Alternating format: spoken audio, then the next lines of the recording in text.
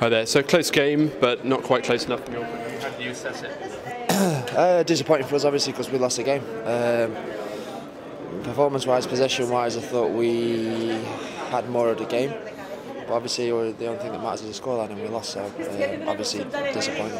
How do you go into a game like this? Does it matter more when there's silverware on the line, or at Wembley? Does the occasion matter? Of course, it does. Yeah.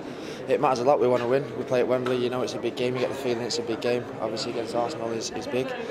But at the same time, we're still in pre-season. You know, we come back a bit later than a few people. So we've still got to work hard this week. We've got another game midweek to prepare for the season. I spoke before this game and said it won't have an impact on the season. Of course, we'd like to win, and of course, it's a big game. So there's, you know, like I said, we're very disappointed. Gary, obviously it's pre-season. I don't know about biggest, but they're certainly going to be up there. Yeah, I mean, I've seen they've had a great pre-season. They look sharp. Got some fantastic players. So, no, for sure they're going to be up there.